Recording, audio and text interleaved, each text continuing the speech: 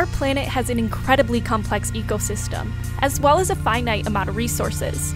In a world where it's every man for himself, our planetary resources have begun to dwindle at an alarming rate.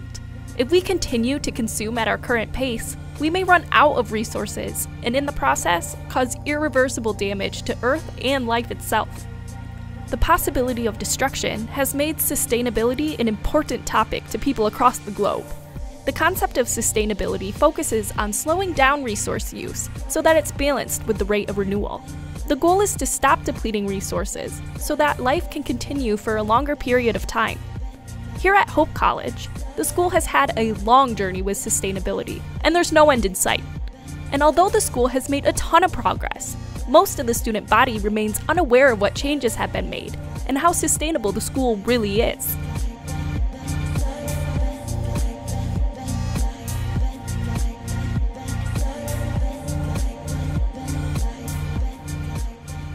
There are many colleges, most liberal arts colleges, frankly, in the United States, when they were founded in the 1800s, 1900s, were founded by Christians of one stripe or another. Many of them gave up their Christian identity. Hope refused to do that.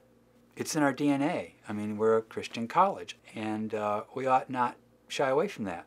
Certainly not when it comes to the Christian message of caring for creation. Genesis 1 and 2 tell us that we humans are made out of the earth. We are Adam from the Adamah. Adamah means dirt, soil. We're soil creatures, earth creatures. We're also made in God's image, Genesis 1, 26 through 28. Genesis 2:15 says, the Lord God took the Adam, the human earth creature, put us on the earth in the garden to avad and shamar, serve and protect. Given who we are, these earthy creatures made in God's image, called to exercise dominion, not understood as domination, which is how, frankly, many people have understood it, unfortunately, but dominion as serving and protecting. We're not even out of the first two chapters of Genesis. Already we're told this, right? That that's the biblical call, to have stewardship of creation or the earth. So if there weren't these other reasons, you know, that, well, our planet's in trouble, that's a good reason, right? Whether you're religious or not, that's a good reason to care for creation. But we have these other reasons that go to the heart of our very identity. We ought to care for creation because as a place that takes its Christian identity seriously, even if not everyone here is a Christian still, we ought to be caretakers of creation because of our Christian heritage.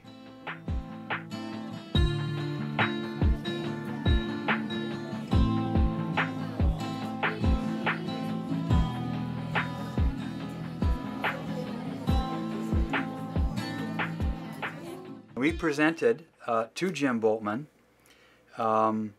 in March of 2008 a report with, I think there were 8 recommendations for things Hope could do better. And one of the recommendations was to set up a permanent group to focus on sustainability issues. We had, I think, 12 or 14 people, including a bunch of students. And then what grew out of that was the Hope Sustainability Advisory Committee as a permanent freestanding committee, otherwise known as the Green Team. We quickly got that moniker. I think one of the students actually referred to us as that. And that's been around now since September of 2009. So we're going on our 11th year. And now I've chaired that group for, well, better part of a decade or more. And there are currently, I think, 13 people on it, including staff, administrators, faculty, and we currently have, I believe, 5 students. So we have this really amazing group of people. We meet twice a month, and we've made a lot of progress in the last decade because of the existence of the Green Team. We just work on different initiatives every year regarding sustainability. So this year I think we're working on some things with waste management, setting some goals, always working on water initiatives, just a lot of different stuff. So it's a great group to be part of.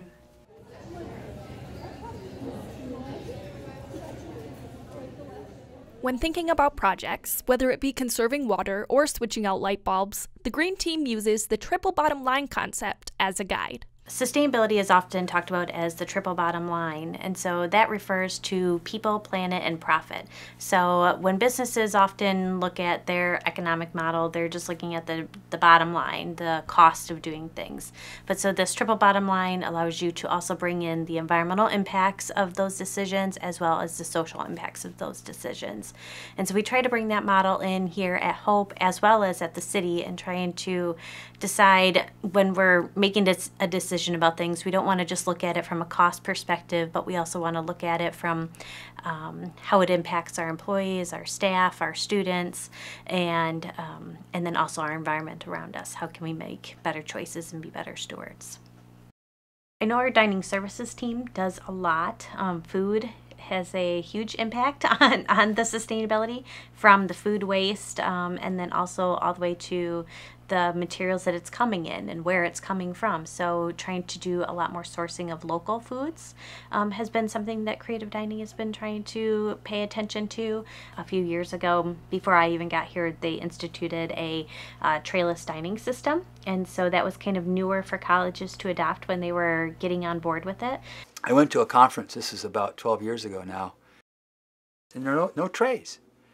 So we the outsiders, faculty and there were students and staff from this college, are quickly informed that they don't have trays, they just got to take plates. So I then started asking questions of my host about why they were doing this and what results. They were saying they were saving money, less wasted food, saving electricity, etc., detergent. It took 1 semester and we got rid of all the trays.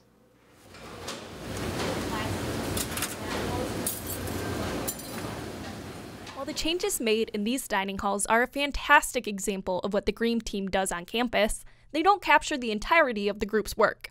The Green Team strives to not only change pre-existing systems, it also strives to create new, sustainable ones.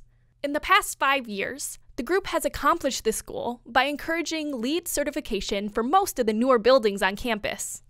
LEED stands for Leadership in Energy and Environmental Design, and so this is a certification that you can get through the U.S. Green Building Council, and so it helps you to evaluate your buildings when you're putting it together. So it kind of ties back into that triple bottom line, where you're looking at not only just the economics of building a building, but you're also looking at the environmental and the social impacts of that building on the inhabitants that are going to be staying in there, as well as out to the community as well. So, for example, with the environmental impacts, it looks at water and energy, air quality. It looks at using passive solar, like big windows and things along those lines, low flow toilets and faucets, etc. And then from a social standpoint, it looks at the actual materials that are in the building, so making sure that they're low or no VOC, so there's no off-gassing in those materials, so it then allows for a healthier workforce from that standpoint. You also have to look at transportation. So is the building close to buses, and can people bike to the building and things along those lines. So we have Jack Miller, we have the Boltman Student Center, and Campus Ministries is actually going after LEED certification as well. And I don't think struggles with sustainability at Hope are any different than any other organization is really going to face. Hope actually has a really open mind to adopting more sustainable practices, but with some of them it just depends on what the investment is and how we can try to make a little bit more of a return on that, if it's more of a significant infrastructure change. But one of the biggest things is, I think, behavior change, and it's not because people don't want to do it. I don't think that that's the case. I think it's they just don't know the proper ways of doing things. Along with the short-term goals and projects, Hope's Green Team has their eyes set on the future. They refuse to stop until they've done all they can to care for creation and create the best possible world for future generations. I would love to see Hope be a leader in sustainability and sustainable operations. Our new buildings are LEED certified, which is great, but I would love to have the whole campus on board with doing everything we can to be more sustainable. I see one of the biggest goals of the Green Team, especially when we involve students, is communication to the wider campus and education. So we're working on different initiatives, but really a lot of it depends on the people using it. So we can put out as many recycle bins every 5 feet if we want, but if nobody's going to throw the right stuff in, then it's useless. So a lot of it's education. I think that's one of the key roles of the green team, is influencing the rest of campus. Margaret? Yeah. And third and last, what's one thing you can do here and now to be a better earth keeper? Being kind of ambiguous in what is on those signs, so you can better understand it. Because honestly, I have no idea what's compostable and what's recyclable. What is kind of your vision, the ideal that we should be aiming for? Oh my goodness. When you all come back for your 20-year class reunion, that you could drink the water out of Lake Makatawa and not worry about getting sick. Maybe you see some wind turbines on buildings, maybe some solar panels, but much more efficient energy use. That you find lots of trees. We have a lot of them now, but some of them are getting old and we need to replace them. And you don't replace a tree, overnight. A curriculum in which no student can graduate and not have 2 or 3 or a dozen courses that have something to do with sustainability. It's going to become a more pressing issue. It's not going away, and colleges of all sorts need to think about changing their curriculum in ways that help their students become creation caregivers.